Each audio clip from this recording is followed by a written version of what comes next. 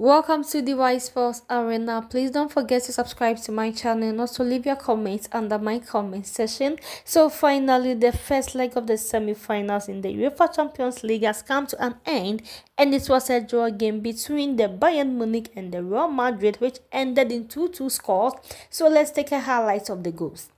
Vinicius Jr. led the Real Madrid to lead against the Bayern Munich on the 24th minute, and also on the 53rd minute, Leroy Sané also equalizes for the Bayern Munich, making it 1-1.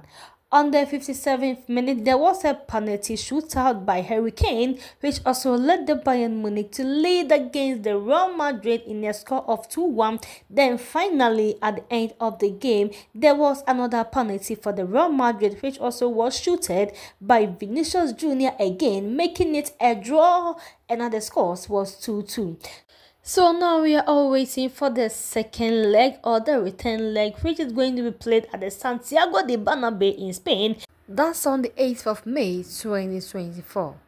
In favor of the Real Madrid, so free team is going to have a place in the finals. Is it the Real Madrid or the Bayern Munich? Let me know your view or your stance under my comment section. Once again, thank you for watching. This is a highlight between the Bayern Munich and the Real Madrid in the first leg of the semi-finals in the UEFA Champions League.